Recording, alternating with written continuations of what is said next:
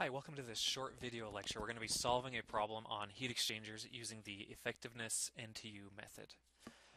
The problem reads, two fluids, A and B, enter a very long co-current flow concentric tube heat exchanger under the conditions listed in the table below. The process is at steady state. What is the outlet temperature of fluid A? How much heat is transferred between the two fluids in watts? So there are actually a couple of different ways of solving this. We've solved this before in a separate video lecture, and you can find the link to that in the video description below. But today we're going to use this effectiveness Ntu method. So the first thing to notice is that this is a very long heat exchanger, and also that it's a co-current flow heat exchanger. So very long leads us, even though we aren't given what U is, we can assume that this product goes to infinity, assuming that U is a finite number and the surface area is just really, really big. So what we can do is we can look up what the effectiveness of this heat exchanger would be in these tables. So the effectiveness is given as a function of the number of transfer units. It's essentially a dimensionless size of the heat exchanger, and CR, which is the ratio of the heat capacity rates of our two fluids. So the first step would be to look through the various configurations and find the relationship that matches our problem. So this is a co-current flow heat exchanger, which is the same as a parallel flow heat exchanger, which means we're going to want a relationship of this form. So this is the relationship that we'll use. We'll go back to the exam problem. So we can actually calculate what the effectiveness of the heat exchanger would be, and we would plug in, because our U times surface area is infinity, our number of NTUs, which is defined as U times surface area divided by m dot Cp of our minimum fluid, that is also infinite.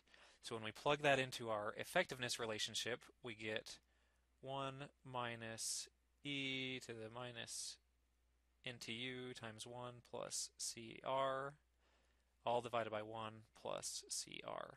So because our heat exchanger size is infinite, basically, this goes away, and we get our effectiveness is just 1 over 1 plus Cr.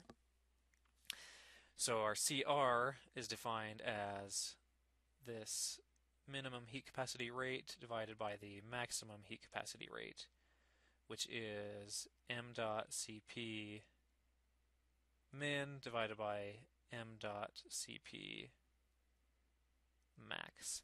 So when just looking by inspection and doing some estimates in our heads, we can see that when we multiply these two things together for fluid A, we're getting a number of about 5,000 watts per Kelvin, and for fluid B, we're getting a number more like 12,000. So our fluid A is our minimum heat capacity rate.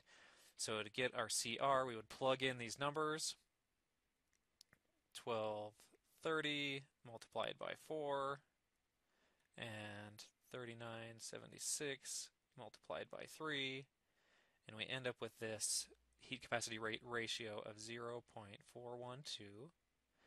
We plug that in here, and we get that our effectiveness is equal to 1 over 1 plus 0.412, which is 0.708.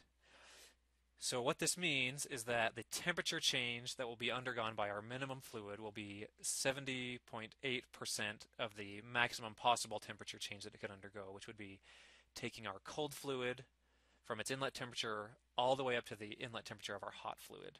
So our cold fluid is fluid A, and our hot fluid is fluid B. So let's list out what that effectiveness means. So we have a number for our effectiveness. Now we need to relate that to the relative temperature changes of our fluids. So our effectiveness is defined as Q over Q max, where Q, we'll use the fluid A definition of Q. So m dot Cp A times our, because A is our cold fluid, we're going to do outlet minus our inlet. So that's how much heat our heat exchanger would actually transfer. And the maximum possible amount of heat that our heat exchanger could transfer, if it were designed differently, would be m dot Cp. We'd put the minimum fluid here, which is fluid A, and this is our hot fluid inlet temperature, which is Tb in minus our cold fluid inlet temperature, which is TA in. So because we get this same ratio, this ends up just being what's the relative temperature change of fluid A relative to the maximum possible temperature change it could undergo. So now if we solve this for TA out, which is what we're really looking for, we get TA out is equal to our effectiveness times TB in minus TA in plus TA in. So our effectiveness was 0.708. TB in was 215 degrees Celsius. TA in was 80 degrees Celsius. So that leaves us with a temperature of 175.6 degrees Celsius. And if you do compare to the other problem that we solved, you'll find that this is the exact same number we got in the previous problem. So this problem also asks how much heat is transferred between the two fluids. So now this is pretty trivial. Now we just take this same definition and plug in numbers to get our Q. So Q is equal to m dot Cp fluid A times TA out minus TA in. I'll spare you the plug and chug part of this problem, but we end up with 470,200 watts, or 470 kilowatts.